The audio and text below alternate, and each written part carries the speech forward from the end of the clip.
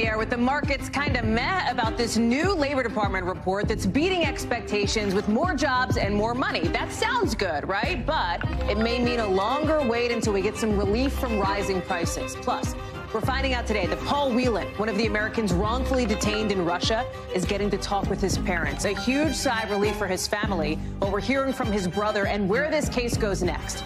And President Biden coming out today to criticize the rapper formerly known as Kanye West for those heinous and disgusting and dangerous anti-Semitic remarks. Ye is now suspended for tweeting a swastika as we're breaking down a new report showing hate speech skyrocketing on Musk's platform. Plus, we're bringing you an NBC News exclusive, the emotional interview with the mother of a Texas man killed by police. What doorbell and body cam video is telling us about that deadly encounter with a lot of unanswered questions about the shooting. And we're live in Qatar as Team USA is getting ready for its win-or-go-home game tomorrow. And they've got big news with their big star back on the field for it. That's coming up a little later on in the show. Hey, I'm Hallie, and tonight we are starting with the markets, how they're reacting to this new, better-than-expected jobs report we just got in. Check it out. The Dow is closing up a little bit. The S&P, the NASDAQ down, recovering from some bigger drops this morning when the report first got out. Here's what it's telling us. 263,000 jobs added in November. That number is more than experts thought it would be. Unemployment is the lowest it's been in something like half a century. You'd think, yay, right? This should be a good thing. Hallie, aren't these good numbers? More people getting jobs, not that many people out of work. Well, here's why investors are worried. Because all of this job growth, right, all this heat in the job market means the Fed may not slow down its interest rate hikes. Because remember, those rate hikes are meant to cool off the economy. The economy is not cooling based on these numbers. The Fed's going to meet again later this month, where they're probably going to raise those rates again. With President Biden earlier on today signing a bill to avoid a rail strike, talking about how this jobs report, the labor deal, he thinks, are signs that the country, the economy, are moving in the right direction. As we go into the holiday season, here's what this all means. The Americans are working, the economy is growing, wages are rising faster than inflation, and we've avoided a catastrophic rail strike. Brian Chung is joining us now. Okay, Brian, big picture me here, right? How should we be thinking about what feels like kind of a mixed week as it relates to the economy? Bottom line, has anything really significantly changed, or can we still expect inflation to be going up? Yeah, Hallie, I think the big question here is, okay, inflation is bad, but are we in a recession? And at least on the jobs front, the answer is really no. Let's rehash the numbers one more time. 263,000 jobs. That's how many were added in November. That's a big affront to all the economists that had expected something like 200,000. So this is very much a big beat. And important to note, the unemployment rate, 3.7%, that was the same as we saw in October. So we're not seeing an uptick in unemployment, and that's a good thing. The problem is that Americans are still dealing with high inflation. That's a big challenge for the Federal Reserve, which wants to get inflation down, but preserve what looks like a pretty good labor market. Talk about the hourly wages, the hourly earnings, because they went up by a pretty decent chunk. Does that kind of make sense considering everybody is paying more for everything?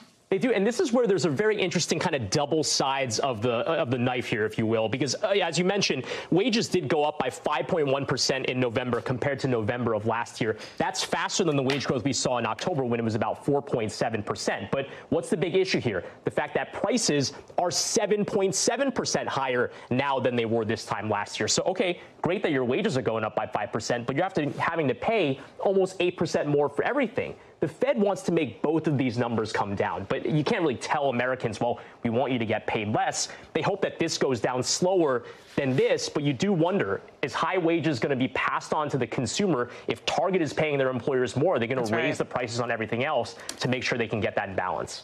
Okay, but what about, so we've seen layoffs in tech, Meta, Amazon, Twitter, we've talked a lot about that, but we're seeing education, healthcare, hospitality have a lot of growth. Is that like the post-pandemic bump boom happening?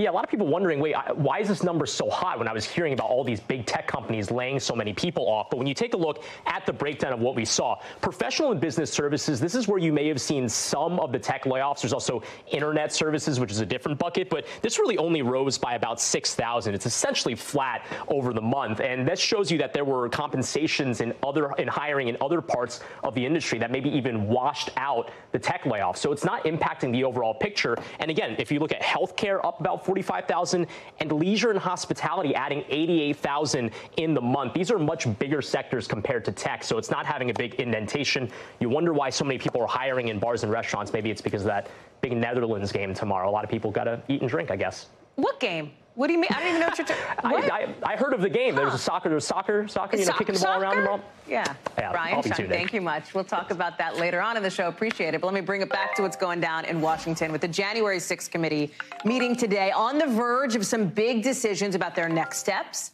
about their final report, and whether it's going to include criminal referrals for sitting lawmakers, maybe even former President Trump. Gang, we haven't talked about this before because it's unprecedented. If this happens, it would be making history. Why? Well, remember, the former president and Republican members of Congress ignored subpoenas from the committee, but the clock is ticking with just weeks to go before the end of the month deadline to get this all done. So now your second question, maybe why the end of the month deadline? Well, the new Congress comes in after the new year, and there's not really going to be a committee. Two of the committee's members won't be in Congress anymore. Republicans who didn't like this whole thing to begin with will have control of the House. Let me bring in Hallie Raffa now. So, Hallie, this meeting was long. I know it only ended, just not too long before we came on the air here. And nobody's really chatting about it too much. But talk to us about what we know about the potential for criminal referrals. Does the committee seem somewhat aligned on this or not so much? Yeah, Hallie, well, you and I have learned over the past year, this is a committee that sometimes likes to leave a trail of breadcrumbs about what to possibly expect from them next. And like you said, today was definitely not one of those days. Members very, very tight-lipped when our team asked them about this meeting, these two virtual closed-door meetings that they had today to go over really the last bullets on their to-do list before they stopped their work as a committee on December 31st. So while we don't know exactly what came out of that meeting, we do know several of the topics they inevitably had to have talked about. One of those topics inevitably being those criminal referrals, because former President Trump and those House Republicans, including the likely next Speaker of the House, Kevin McCarthy, who ignored those subpoenas for documents, for testimony. The 5 Republicans being subpoenaed back over the summer, and so this is now being left in the hands of that subcommittee created by Benny Thompson, that consists of the 4 lawyers on this committee. Committee members have said that their case would have to be airtight if they do decide to send these criminal referrals to the Justice Department. And they've also said that that decision would have to be, at least in the case of Trump, a unanimous decision by all committee members, similar to what we saw them do when they decided to subpoena Trump for his testimony and documents at the last committee hearing. Another still outstanding item that they inevitably must have talked about is that final report that Chairman Benny Thompson says is almost ready, almost done. He says it will likely be released before Christmas. How exactly they plan to present that report is still up in the air. Remember, they have said that the last hearing we had was likely the last of an investigative nature, but they left the door open for the possibility of possibly having another hearing to present their findings. So we asked members about that again today, and they said they're still mulling that over, Hallie. Hallie Raffa live for us on the Hill. Hallie, thank you. NBC News learning today that Paul Whelan, the American who's been detained in Russia for the last 4 years after being wrongfully convicted of spying, was finally able to call his parents for the first time in weeks. They were getting really concerned. He was supposed to call home. He hadn't. The State Department officials also saying that even though Whelan was transferred to a prison hospital, he told embassy officials he's, quote, feeling well. His brother David talking with our colleague Andrea Mitchell today about those White House Kremlin negotiations to try to bring not just his brother, but WNBA superstar Brittany Griner home. Listen to what he said. Paul Whelan will not be coming home for Christmas. Brittany Griner will not be coming home for Christmas. I think the people involved in this decision, whoever they are, they have ulterior motives, probably personal to themselves, maybe. So I think we still have months and maybe longer for us to see a result. Joining me now is Kelly O'Donnell, covering all things White House and White House related from the North Lawn. So, Kelly, Paul Whelan had said to his family, and our viewers know this because we've talked about this story a lot on the show, had basically said, hey, if you don't hear from me for a certain period of time, you should start to get worried. They didn't hear from him for more than 3 days. They started to get worried. Now they have, but I was struck by a statement from the family where they said, yeah, I guess the relief is knowing he's, in their words, being held hostage in a prison camp in Russia, right? Like it's good news relative to the broader situation here. And they use the phrase proof of life, which is limited in its reassurance. Yeah. Yes.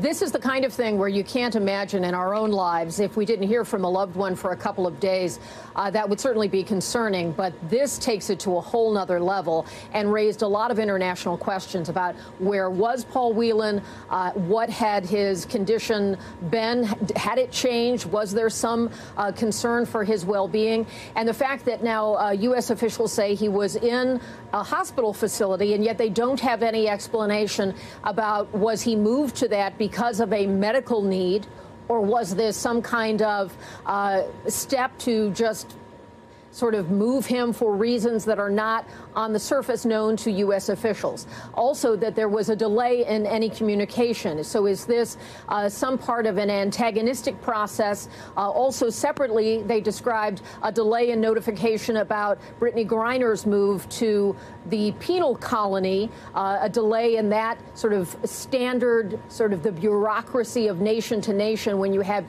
nationals being held in another country. And what that says to U.S. officials is that some of the basics that they would expect to be upheld, even though there are tensions between the U.S. and Russia clearly over the Ukraine war, that those basic things are not being followed. And these are obviously very high-profile cases. These names are known around the world. There is certainly an ongoing attempt at negotiation from the U.S. side, trying to offer a prisoner swap, trying to get these two Americans home. And as the brother of Paul Whelan indicated, there is no expectation that it's going to happen soon. Certainly the course of events in Ukraine may be a part of it, and the U.S. is limited in what they're saying publicly, in part because their visibility into this situation is not what they would like it to be, and they also don't want to antagonize this situation any further. So good news that there has been this contact established, that the family has heard from him. They know that it is him and that he reports himself to be well. But what else is going on here remains a big question. Hallie? Kelly O'Donnell live for us there on the North Lawn. Kel, thank you. Let's take it on to Georgia now, because with early voting ending today, we're getting a bit of a snapshot, a rare poll of where things stand in this runoff. Among registered voters, Democratic Senator Raphael Warnock clearly has a lead over the Republican Herschel Walker. Among likely voters, though, this is closer. It's in the margin of error, so it's going to come down. Will you be shocked to hear it? Get ready for me to blow your absolute minds. Gang, it's going to come down to turnout. I said it. It's true. There is a clear advantage here, though, which is money. Democrats are outspending Republicans 2-1 in this race, with reports that Walker's campaign needs cash and needs it bad. Now, he's not looking to help from former President Trump, at least not to show up for him here, but he is getting a hand from Governor Brian Kemp, who won his race 4 weeks ago, in part by winning the votes of people who didn't cast a ballot for Walker, right, ticket skippers, and by keeping the former football star kind of at arm's length. And when our Vaughn Hilliard got to sit down with Governor Kemp, he asked him, how does he plan to get those people, the people who skipped on the ticket, out to the polls for Walker? Look who we have here now, Vaughn Hilliard. Tell us more about this interview you did with the governor, why it matters in a race that will determine not control of the Senate, but it'll determine how much of a margin or a cushion do Democrats have. Right, and I wanted to sit down with Brian Kemp because it's notable that the Republican candidate for governor, which he was before he beat Democrat Stacey Abrams by 8 percentage points in the general election, and the Republican candidate for the U.S. Senate, Herschel Walker, they really campaigned distant from one another as two separate entities here. And that's where it's notable that Brian Kemp, it's not Donald Trump like in 2020, 2021 runoff when he came in at the last moment to campaign with David Perdue, Kelly Loeffler, focused largely on his own race. Many Republicans blamed him for those runoff losses. Donald Trump isn't here for the final week of campaigning in Georgia. And instead, it's Brian Kemp who is on the television airwaves, this sort of weird American political figure who was able to roundly beat a Trump-endorsed challenger by more than 50 percentage points in his runoff, and then beat Stacey Abrams by 8 percentage points. And that is where you saw in the general election results, Hallie, there were 200,000 folks here in Georgia who voted for Brian Kemp for governor, but didn't vote for Herschel Walker. I wanted to throw that question to him as to the why and how he can close the gap. Take a listen. The runoff, to me, this is a turnout election. You've got to convince a good segment of those folks to come out and turn out and vote for Herschel. If they come back and vote. But you also had a lot of people that voted for the Libertarian that nobody's talking about. And if they come out and vote, you know, I'd say probably 70, 80%, maybe even close to 90 of those folks would vote for a Republican and vote for Herschel. Hallie, there's a lot of us just like Governor Kemp and myself, folks on the Democratic side, too, that are playing the guessing game as to, number one, who's going to come out and who are they going to fill in the Oval for. You know, in the case of the Libertarians that the governor is mentioning, there are 81,000 of them that voted in the U.S. Senate race in the general election. And the margin between Warnock and Herschel Walker was just 38,000 votes. So where do those Libertarian voters go if they vote? That's the question mark. Yeah, and that's what you heard the governor speak to there, Vaughn. Let me talk about the other side of the race here, which is Senator Raphael Warnock. He got a bit of a boost, as we've talked about, star power from former President Obama, who overnight held this rally for him in Georgia. Is that moving the needle at all today among voters that you're talking with? You know, the line out here today has been quite remarkable. Everybody that we talked to remarks how it's more like a Tuesday election day type of a turnout, and you've seen record numbers of voters that are coming out. And the Democrats they wanted to pad their numbers of these early votes. Today is the last day of early voting. That is why Barack Obama was here last night. His appearance played across local television airwaves in the local news outlets here. This was a moment for Democrats to send a message to voters here who are not used to voting on the first week of December in an election. They voted on January 5th in the 2021 runoff when they first voted for Ossoff and Raphael Warnock. So that's why they said there's no better person in Democratic politics to bring out the megaphone and be able to connect with folks and get them to understand that the time to vote yet again is now. Vaughn Hilliard live for us there in Marietta, Georgia. Good to see you. Thanks, Vaughn. You know who else is campaigning for Senator Warnock? President Biden. So why didn't we talk about that with Vaughn? Because the president's not actually in Georgia. He is in Boston, right? Campaigning from afar, fundraising from afar, telling union workers just in the last hour that usually both candidates could deserve a spot in the Senate, but not this time. Check it out. One doesn't deserve to be in the United States Senate based on his veracity and what he said and what he hadn't said. The other man is a really, truly decent, honorable guy. So President Biden from a distance will try to raise some money for Senator Warnock. Mike Memoli is there also in Boston. There's another reason that the president is in Boston, or let me say this. There's something else that the president did while he was in Boston, and that is see Prince William with the royals making their first visit to the U.S. in 8 years. Let me show some video here. We showed it live on my other show earlier on another network. You couldn't really hear much. I know it was windy and loud, and there was like noise from overhead. It sounds like they small talked about the weather. I don't know this for a fact, ma'am, but I am almost certain, quite certain, that they did not bring up, that the president did not bring up the scandal over racist remarks made by somebody at Buckingham Palace who has now stepped down that has largely overshadowed the royals' visit here. Yeah, that's right. And in fact, Hallie, Karine Jean-Pierre, the White House press secretary, was asked if President Biden had watched the trailer, right? We've all seen it, of that new documentary coming to Netflix about Prince. Yeah, exactly. And as Karine put it, the president's been a little busy, hasn't seen it. And so that just speaks to one of the distractions around Prince William's visit. Now, this meeting between the president and the Prince of Wales happened at the JFK Library. You can see it behind me, lit up in green. That's all about the Earthshot Prize, this all drawing attention to climate change and efforts to combat climate change. That's what brought Prince William to Boston and what the focus was supposed to be of his trip. And that's what I was told in a conversation I just had with a British government official was the focus of the conversation that the two men had here a short time ago, that President Biden was really interested in learning more about the Earthshot Prize, that they spoke in detail about one of the finalists for that prize, something called the Great Bubble Barrier, an effort to clean up some plastic pollution in our waterways. So some substance on an issue that's important to both men, of course, but there was a lot of personal discussion as well. I'm told Prince William thanked President Biden for coming to London just a few months ago for the funeral of Queen Elizabeth II, of course, and that the two men had a chance to share some memories of the Queen as well. So Biden always likes to say all politics is personal, even foreign policy, and that's certainly part of the discussion these two had here. Yeah, definitely on display here, Mem, as you are channeling your inner Keir Simmons. I wonder how that feels for you. I hear there were some protesters greeting the president in Boston today. What was that about? Yeah, so while we were here covering that meeting, there was a significant gathering all about that rail deal that, of course, the president signed into law just before coming to Boston. There were a number of chants about the fact that this is a union city, and they weren't happy with the president for, in their view, turning his back on labor. But we saw a very different scene when the president went to that Union Hall, where he was literally dialing it in for Raphael Warnock, calling from afar some voters down in Georgia.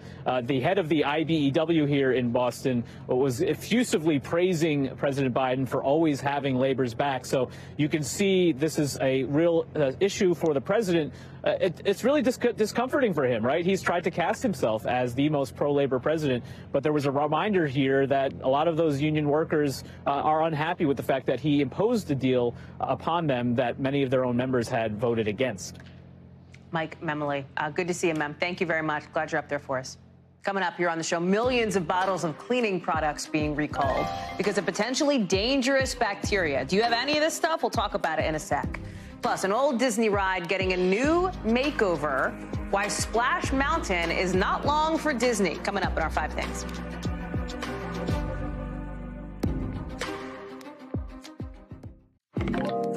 Pantone's calling its color of the year for 2023 unconventional. We'll show you the shade in our 5 Things. But first, a lot is going on with Twitter, right? With President Biden today tweeting out Hitler was a demonic figure. The same day Kanye West's account got suspended after he tweeted out a photo of a swastika. With President Biden calling out political leaders who haven't strongly come out against anti-Semitism, saying silence is complicity. You may think, of course, right? That's obvious. Why is the president needing to say this? Here's the backdrop to it, okay? It is Ye, the rapper formerly known as Kanye, not just what he's tweeting, but also new numbers today that show hate speech on Twitter is way up ever since Elon Musk took over the platform. Researchers from the Center for Countering Digital Hate say slurs against Black Americans and gay men both jumped post-Musk. And when it comes to anti-Semitic posts, they were up more than 61% in the weeks after he bought the platform. Now, as for Ye's suspension from Twitter, he is now not allowed to post, at least not at the moment. TBD, but Musk said it had to be done after Ye posted an image that seemed to show a swastika inside a Star of David. Ben Collins is joining us now. Ben, let's start with the whole Ye-Musk situation here, because, like, listen, Kanye West, as he was formerly known, said just disgusting, horrible, dangerous things, to the point where even Elon Musk, who has been apparently, as these numbers show, on his platform, allowing more and more people on the far right, QAnon conspiracy theorists onto the platform, had to say, hey, we got to press pause on Ye's disgusting comments on Twitter, anti-Semitic hate on Twitter. Musk talks about free speech a lot, but we're talking about hate speech here. How does this happen? Look, this is what happens when you have no guardrails on a platform. This is what we've all been saying. And this is what every researcher or academic who has studied this field for a very long time has said. It's exactly where it ends up.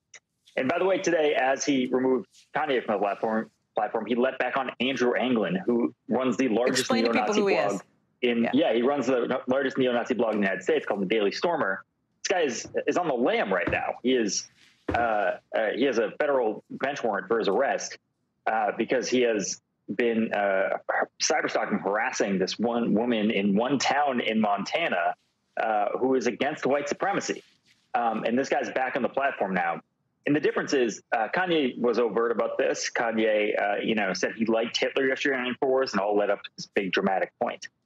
White supremacists who are committed to the project, committed to the electoral project of wooing young people, of getting people slowly radicalized over time, they're not going to be without this. They're not going to immediately tweet a swastika. They're going to take their time. And that's exactly what Andrew Anglin said today. He's going to play by the rules on Twitter. But the first thing he tweeted about was Zionism and Jews today. So look, that's where this platform is headed. It's headed a lot closer towards 4chan than it is to a civilian, like, Pinterest style internet. Right, and the point that you're talking about here and the numbers that we're showing is reflective of our new NBC reporting showing Twitter's just opening up the door back to so many of these QAnon accounts, these white nationalists, the people like you're talking about who now feel emboldened at this point. Is there, and I know you can't get into Elon Musk's head, right? But the question is now, advertisers have fled the platform. People who use it, like humane users who are not racists, right? Like who look at this stuff and go, wait a second, this is wrong, have huge concerns about this. Despite this sort of discussion on free speech, et cetera, you're seeing a lot of people who are on the right, on the left, denouncing strongly in no uncertain terms what Ye had to say, et cetera. Is there any point where you see Elon Musk reversing course? He kind of already did with the Kanye thing, but it's going to be case by case. He's speed running also, this. He didn't kick Kanye off the platform. That's a suspension, right? Right, exactly. And, he aligned with him overtly the last couple of months. There was memes of him together that he was tweeting and welcoming him back to the platform. So, look, there are a bunch of different ways he's already reversed course. But, he's going to learn the hard way that content moderation is an actual academic field that exists right now. It's some of the largest, Ivy League colleges in the country. This is not a thing that you can just wing it and expect pretty good results. Look, I will say, Hallie, it's going to be a different time. Like, we're in a different place now than we were a couple of months ago with how content moderation works and how the internet, how information moves. Conspiracy theories will move a lot faster. Hate speech will move a lot faster. And I think people will have to make a determination. Do they want to be in this neighborhood anymore? Do they want to go down this street that has, a bunch of potholes on it? Or do they want to go to another street? Or do they don't want to take their car anymore? Is there another street to go on? Yeah, do you want to even get in your car, right? And if you do, where do you go? Mastodon, for example, like some people, myself included, Park to use anyone. There's Hive Social. Like, who is there anything out there that can replace Twitter?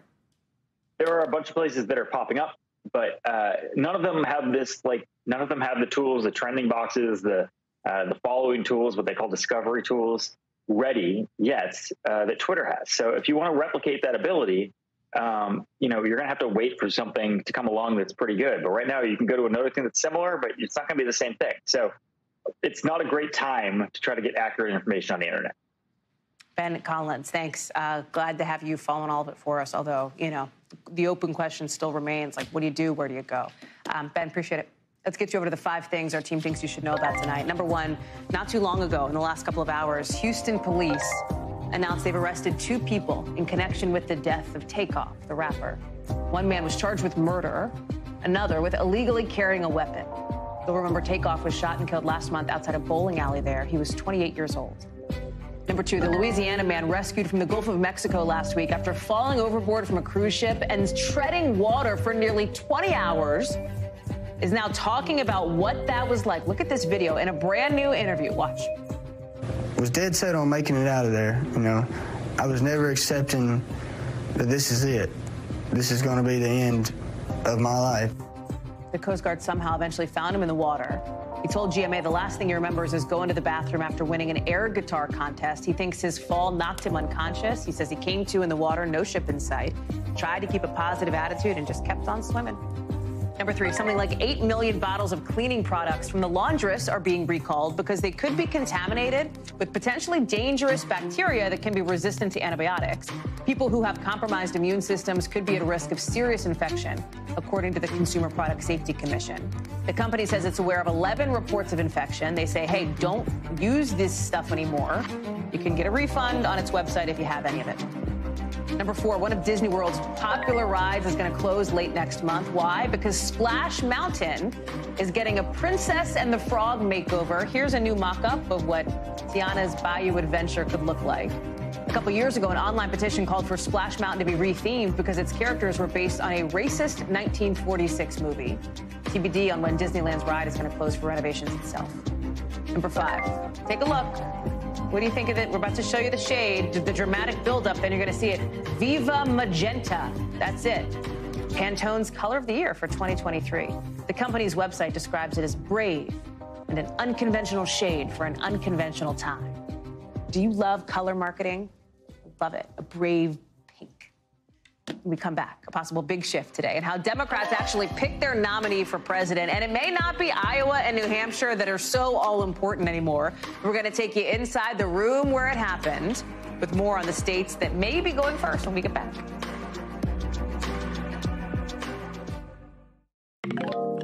To an NBC News exclusive now about at least 4 Navy sailors at one Virginia facility who have died by suicide in the last couple weeks, according to military officials and family members, now with growing concern over a mental health crisis. We know that all 4 of these sailors worked for the Mid-Atlantic Regional Maintenance Center in Norfolk. This is a facility where, ships are worked on. A licensed counselor who works with sailors told us how serious the situation was, saying, in her words, I was inundated, she says, with the amount of hopelessness at that command. She also said not enough's being done, saying we're putting Band-Aids on bullet holes. One sailor told us that People struggle with personal issues there, made worse by a lack of mental health resources and being overworked and undervalued by their bosses. Courtney Kuby is joining us now. And Courtney, you are now seeing calls by at least one member of Congress for an investigation after this reporting. Deeply concerned about a mental health crisis and how to get a handle on it in the military. Talk us through it and what you're hearing from the Pentagon. Yeah, that's right. And that's Congressman Seth Moulton has been outspoken about the need for more attention to mental health problems among U.S. service members. So this facility that we're talking about in Norfolk, Virginia, there's about 3,000 people who are assigned there. Many of them are there on what's called limited duty. That means that in some cases they have physical limitations, or in some cases they have mental health limitations that keep them from being on full active duty service. So this is already a potentially vulnerable population, but according to a number of people who are familiar with the situation down there, who spoke with our colleague Melissa Chan, one of our reporters at NBC News, it wasn't just the situation there that the population was vulnerable to. There was at times a toxic leadership style that some of them encountered. And then in other cases, they either didn't have the mental health counseling or access to facilities that they needed, or they weren't getting it fast enough. So it seems that there may have been a culture that was not adequate to address the mental health needs among some of these people. And as you said, Hallie, now there have been 4 people assigned to this relatively small facility who've taken their life by suicide, it seems, in a short period of time.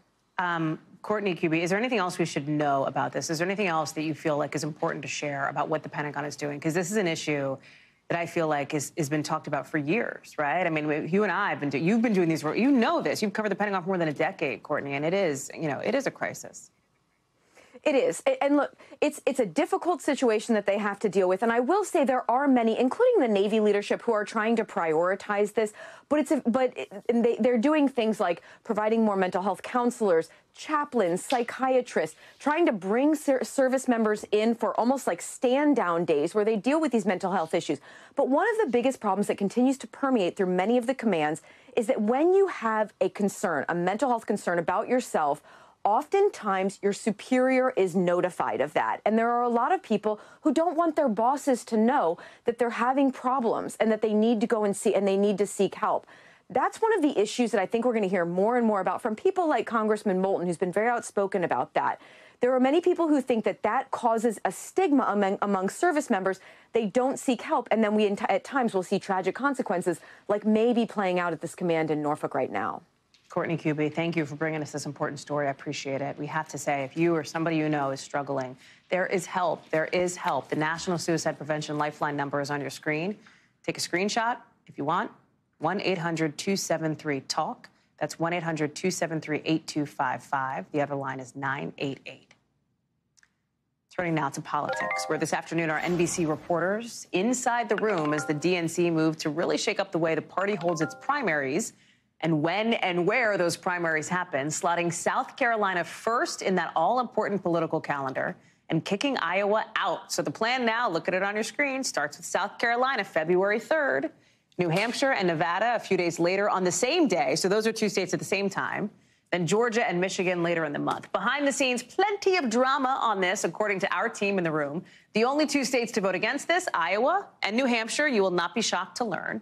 So, yes, pushback, some support, some surprises. Congressman Jim Clyburn, for example, the influential South Carolina House member, only found out about this when President Biden called him last night. Why are they doing this? To signal a push for more diversity, racially, geographically, et cetera. Mark Murray joins us now. So, Mark, this is for political nerds, but it's also for everybody, okay? So let me just preface by saying that, because I get that we're going to nerd out on this. However, this makes a difference because the early states dictate where do candidates spend money? Where do candidates travel to? What do candidates pay attention to? What issues matter to these people who are running in 2024? Until now, it was like issues in Iowa and New Hampshire. Well, now it's going to look a lot different with these states coming in. Not a done deal yet. The full DNC has to vote, but give us your take. This is a sea change. And as you and I have been covering politics, and actually a long time before us even, always... I'm very young. So it's really only been a minute. Same. Yeah. Iowa, New Hampshire, then you had Nevada and South Carolina go. This now having South Carolina going first, to me, is the biggest change. And it really is a surprise to a lot of us because the assumption was always, you know what, Iowa was going to go away on the Democratic map after the snafu, their inability to count, and a lot of concerns about how unfair a caucus system is versus an actual primary.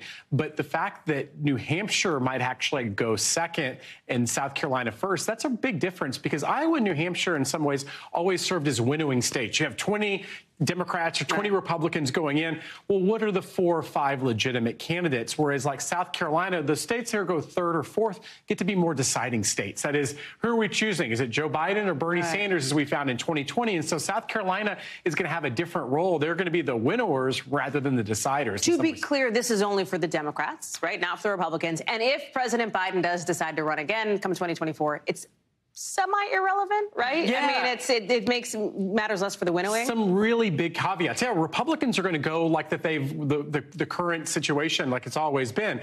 Iowa, New Hampshire, then South Carolina, and then Nevada. And if President Biden runs for re-election and gets no challenge, when we actually are going to descend covering the 2024 races, it's going to be Iowa first, then New Hampshire.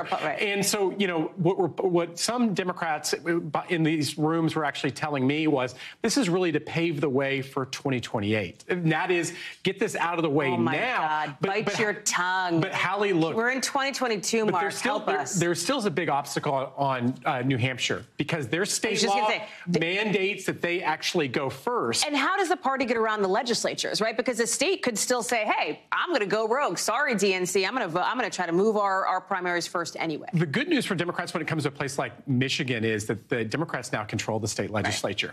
Other states like South Carolina would actually, the parties actually run, not the states. And so there's some leeway there. But again, the obstacle is New Hampshire because New Hampshire says, no, by state law, we're supposed to go first, not second. Well, one question is, well, what ends up happening? Some Democrats have actually told me that a state like New Hampshire could get penalized, saying, hey, you know, if you campaign in New Hampshire, you're going to lose debate participation, delegates. That could actually come back to bite Democrats. So there's a lot of drama that we're going to have to be following this year and through 2028. And again, it matters just beyond the Beltway. Mark Murray. Was that too nerdy, everybody? I don't know. I thought that was perfect. But Mark Murray, thank you so much. Appreciate you. Coming up, new surveillance video showing a close call at a deli in Pennsylvania. Why the store owners say they're feeling real lucky tonight. Coming up in The Local.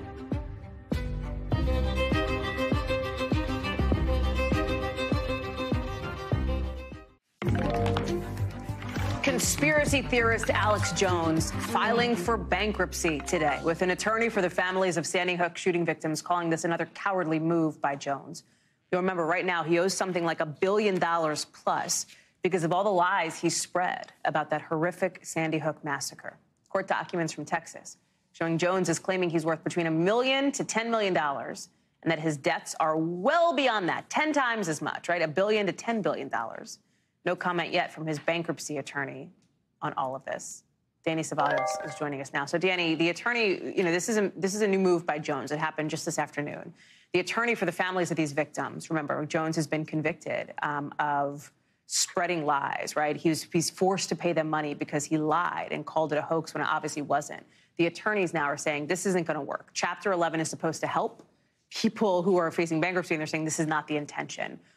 How does this play out legally? Right. Jones wasn't convicted. He was found liable in civil court. And it's no surprise that he filed for Chapter 11 bankruptcy.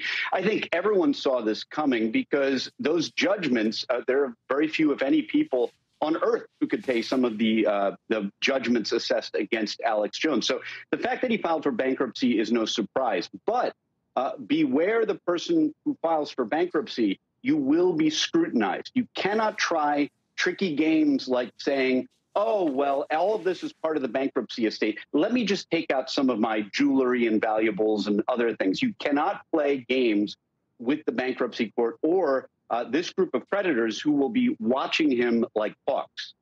So, and first of all, and thank you, you're right. He not found guilty, right, is what I meant to say. I'm a layman, not a lawyer. That's an important distinction. Yeah, I know. It's tricky. It's tricky. Yeah, no, that's fair. But when you talk about the scrutiny here, how intense is it? In other words, like, is this like an and again, a layman here, is this like an IRS audit where they're going through everything, they're looking at all your stuff, they're looking at all your transfers, et cetera, et cetera? What is that like? You're not alone. Bankruptcy is a specialty, and it is a really complex area of the law. You have so many different kinds of bankruptcy. This happens to be Chapter 11. It's reorganization. The mission, supposedly, is that you file, and the idea is that you're going to save your company or even an individual, save your financial situation, but reorganize, figure out who you owe what to, and ideally pay them at least some fraction of what they owe. But the net effect is that it takes a lot of time. It causes a ton of delay, and that will delay justice for these plaintiffs.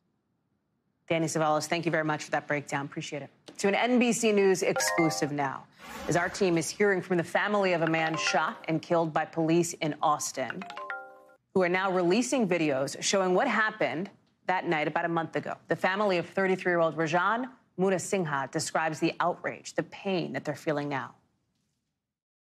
Yesterday was a hard day for me because I heard how he died, and I just wanted to hold him. So here's what we know, and I want you to look at however you're streaming this. This is video that you are likely to find disturbing. This is doorbell cam footage where Munasinghe is seen outside his home holding a rifle. He says, "Are you sure you want this?" Shoots.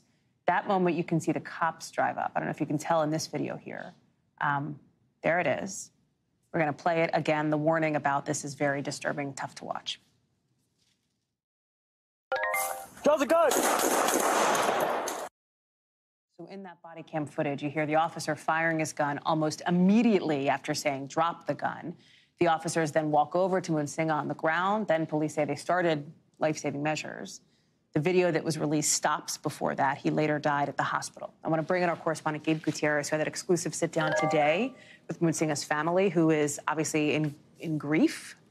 They are having a very tough time here. You heard that. You heard the anguish in her voice just a second ago. Yeah, Hallie. Raj Munasinghe was 33 years old. He was a tech entrepreneur that had a restaurant consulting business in Austin. He co-founded that business, and his family is devastated. Now, there are still many unanswered questions here, but there's an investigation underway according to the Austin PD. But I did speak with Munasinghe's mother and brother, who say that in their view, this was a case of police shooting first and asking questions later. They say that their loved one was protecting his home, that he had a rifle because he believed an intruder was inside the home. Let's take a listen to a little bit more from my interview with his mother. I just wanted to hold him and say, "I love you. Thank you for being this amazing gift that I had." He was a gift to all of us and to many. I'm just sad I wasn't there because he didn't, that shouldn't have happened to him.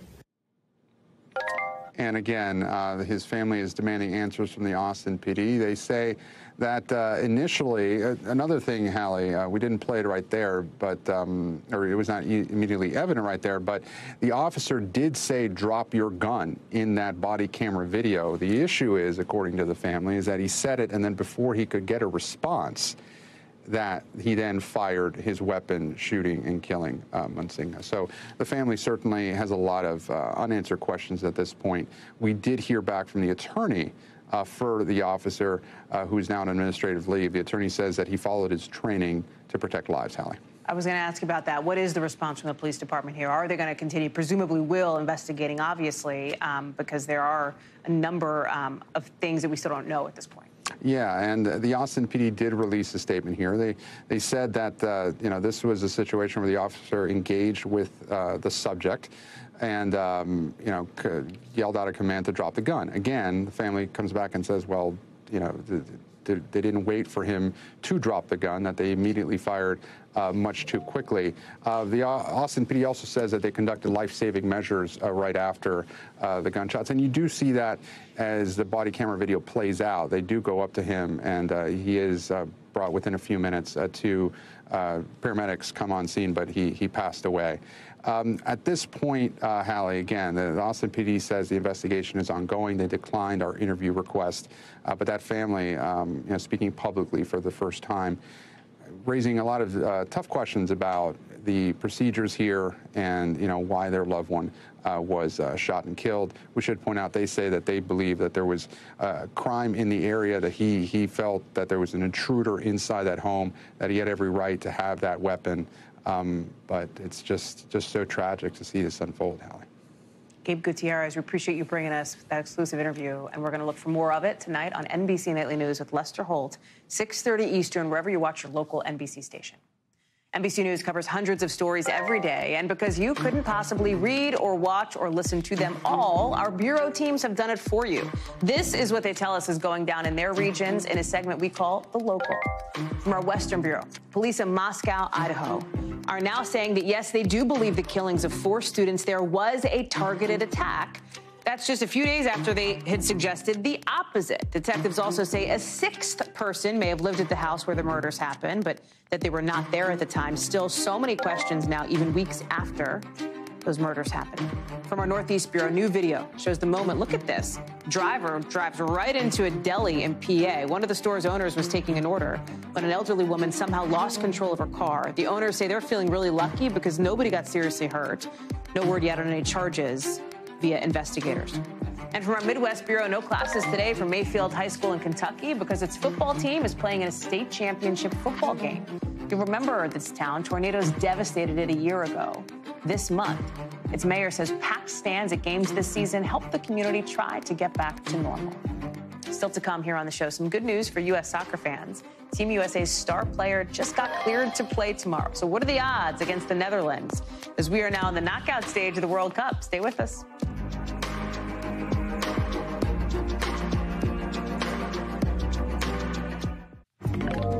You're on to the knockout round at the World Cup, and I know there's one team you probably care about the most, Team USA, which, good news, going to get its superstar, Christian Pulisic, back on the field tomorrow. Check it out. There he is. Video our team on the ground caught of Pulisic practicing, getting ready to play against the Netherlands tomorrow at 10 o'clock Eastern. He's cleared to play after that rather painful-looking game-winning goal on Tuesday, sent him to the hospital with a pelvic bruise. Ugh. Grant Walsh joining us from Doha, the founder of GrantWall.com, covers all things soccer. We're thrilled to have him. Okay, so Grant, you know I'm not a big soccer person, but I hear Pulisic is like a BFD. It's good news, right, that he's going to be back in the game. He scored the only goals for the U.S., but the Dutch, they're very good, right? I mean, they're globally good.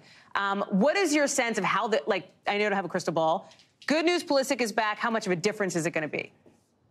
It's huge news for the U.S. Pulisic is the best attacking player for the United States. This is the knockout rounds. You're going to need goals if you want to advance and upset the Netherlands.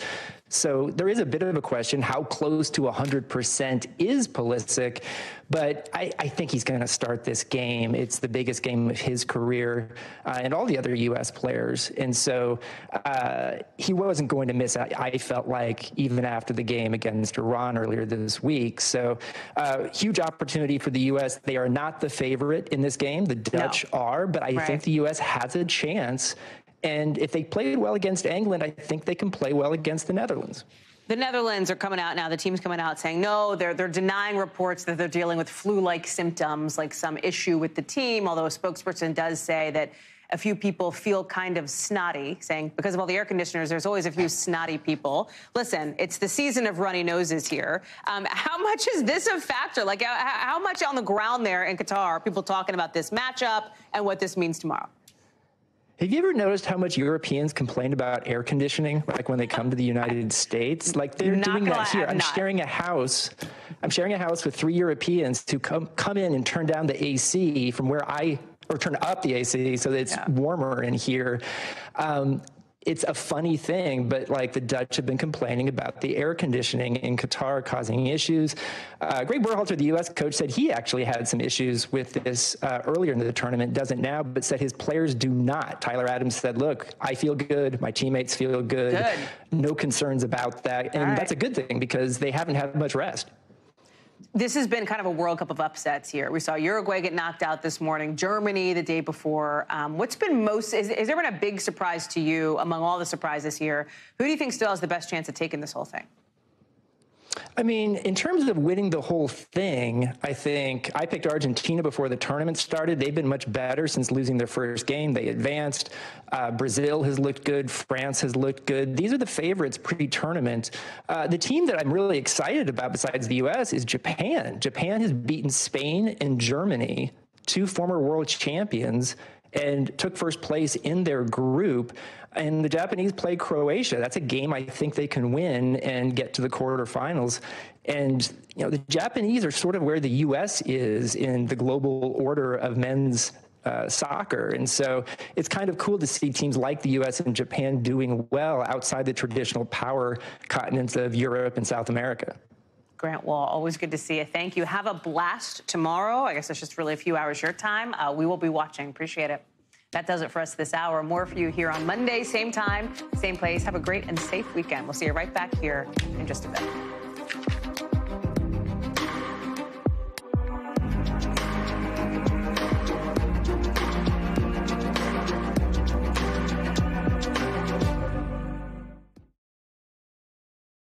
Thanks for watching our YouTube channel. Follow today's top stories and breaking news by downloading the NBC News app.